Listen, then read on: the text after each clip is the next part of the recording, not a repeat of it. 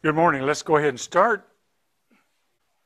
Okay, we want to talk a bit more about chromatic number and maximum clique size. So the first couple of slides that I'm going to present here today are remakes of things that we've already talked about. So we have the notion of a coloring, also called a proper coloring.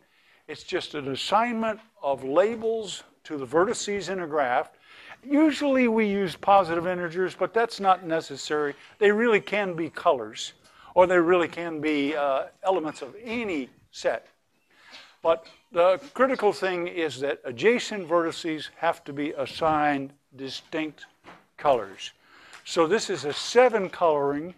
In other words, there are 7 colors. Of course, in this case, just the first 7 positive integers.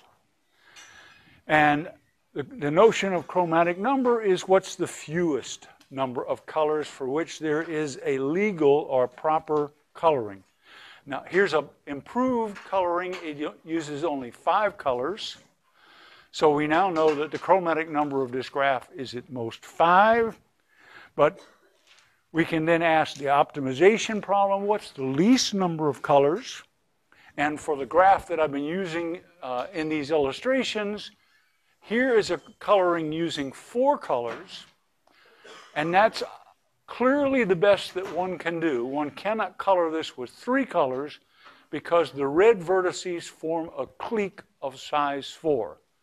So the basic inequality is that the chromatic number is at least as large as the maximum clique size, and that's just pigeonhole. And in some instances, it is tight. And here is an example. The chromatic number and the maximum clique size are both 4.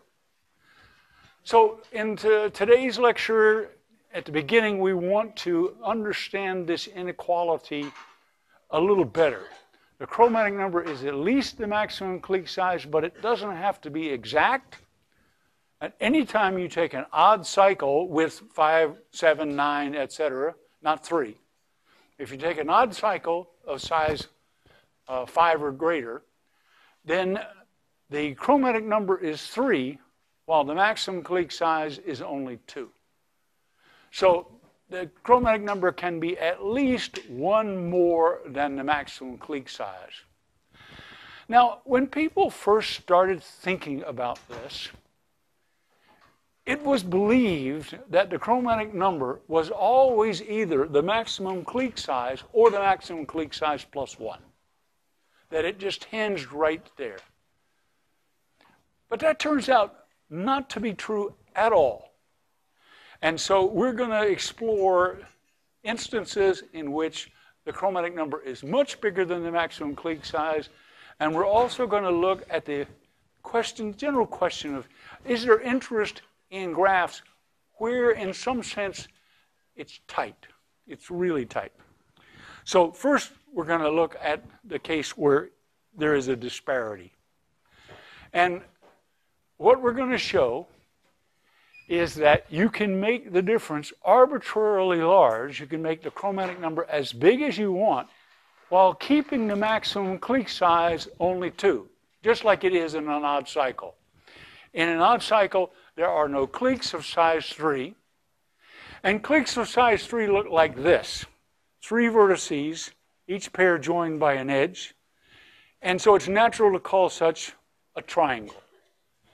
And so people refer to a K3, or a clique of size 3 in a graph, as a triangle. And if there are no triangles, if the maximum clique size is either 1 or 2, then the natural phrase is to say that the graph is triangle-free. It has no triangles. So what we're going to prove is that there are triangle-free graphs of arbitrarily large chromatic number. And we're going to give 3 different proofs of this.